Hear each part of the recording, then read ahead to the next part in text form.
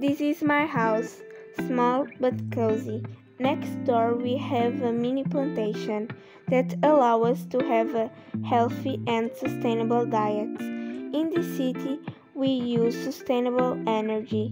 This mill uses wind energy to grind some grains for our bread. Then we have my favorite part, the park. There are many flowers and we can get fresh air.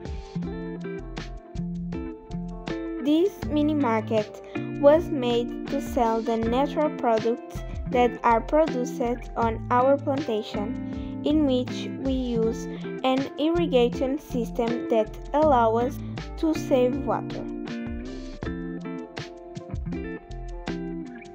And finally, we have wind turbines that provide energy for our city. Come and meet us.